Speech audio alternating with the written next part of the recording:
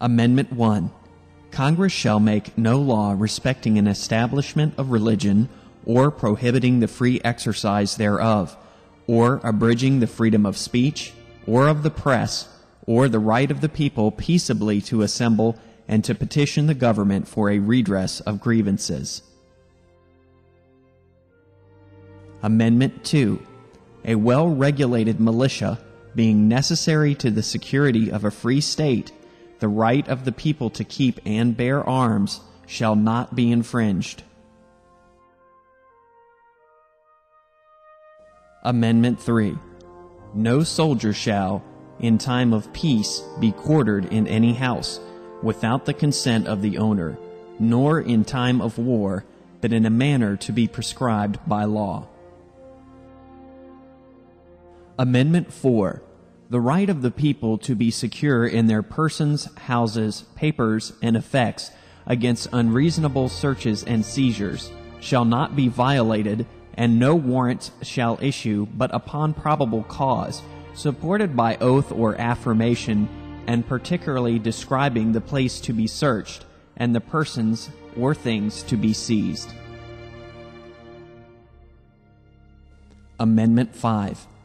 No person shall be held to answer for a capital or otherwise infamous crime, unless on a presentment or indictment of a grand jury, except in cases arising in the land or naval forces, or in the militia, when in actual service in time of war or public danger. Nor shall any person be subject for the same offense to be twice put in jeopardy of life or limb, nor shall be compelled in any criminal case to be a witness against himself, nor be deprived of life, liberty, or property without due process of law, nor shall private property be taken for public use without just compensation. Amendment 6.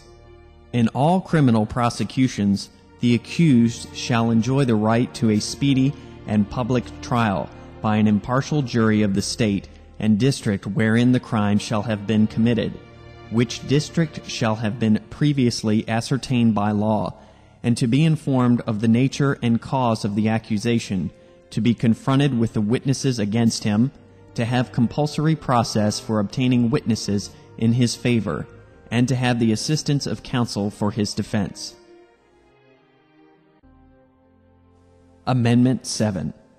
In suits at common law, where the value in controversy shall exceed $20, the right of trial by jury shall be preserved, and no fact tried by a jury shall be otherwise re-examined in any court of the United States than according to the rules of the common law. Amendment 8.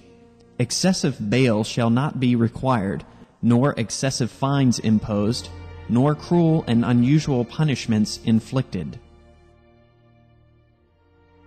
Amendment 9. The enumeration in the Constitution of certain rights shall not be construed to deny or disparage others retained by the people. Amendment 10. The powers not delegated to the United States by the Constitution, nor prohibited by it to the states, are reserved to the states respectively, or to the people.